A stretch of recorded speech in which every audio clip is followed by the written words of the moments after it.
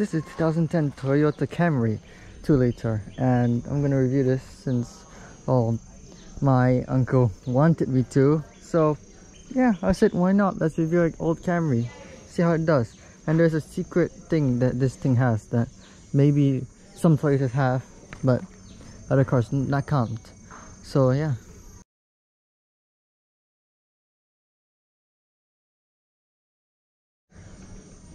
So that's how the exterior looks. Starting back, there's a real exhaust that we can just poke it with a rock, you know, a piece of rock, and it's real. I think we're serious. This is a 2-liter, so this one has a 2-liter. This can go for 2.4, even 3.5, and we have a tail light which is LED, I guess. I don't know.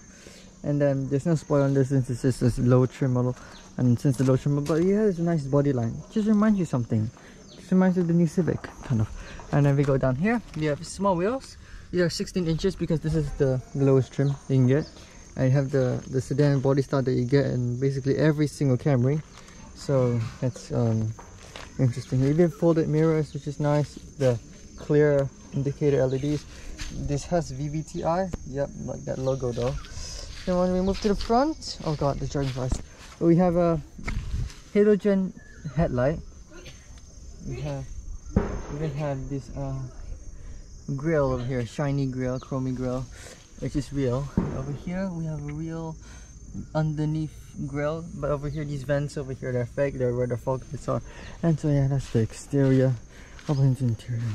Yeah, that one is the alright, so this is the interior. So it's an old school interior. This is like the Lexus RX that my father has in Dubai, right? So this is your glove box. Keep all your stuff.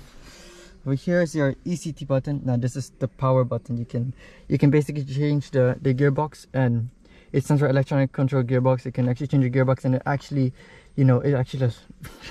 it just makes the car more powerful in some way. And here's your storage space once again. And over here you have your more storage space, and basically that's it. You even have AC, but all these are hard buttons, no infotainment here. It's just old school car. I like old school. It's nice.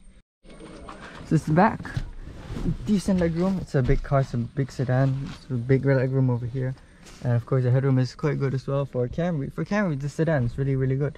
I hope this one has it. Yes, it does. It has this. Whoa.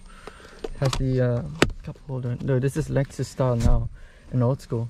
So then you have your AC over here. There's no HDMI or something like that. It's just old school, so that's really nice. This is the trunk. Open this. So it's a very big trunk for a sedan like this. I mean, it's a big sedan, so it makes sense, like a Accord. And it's, well, it's really good. The size. I hope under here is where you keep your spare tire. But you can actually open this with the key. It just opens up automatically. So that's one thing I like about Toyota. They're really advanced in every single way. Alright, let's close it now. Let's limit. Alright. Oh, it's very hot. Oh, burned. Alright. So this is the engine. It's a 1AZ FE. It is a 2-liter 4-cylinder petrol, naturally aspirated, with 145 horsepower and 119 Nm of torque. Drives front wheels via a 5-speed automatic gearbox. And this has been 10 years since this engine has been running. It's really good, this engine. And then you just turn it.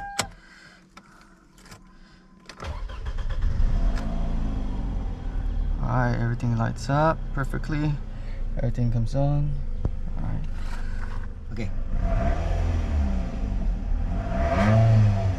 Oh, okay. it's loud. Yes. If you can, yeah. Alright, let's turn this off. So what do I think of this old Camry? Well, really good car.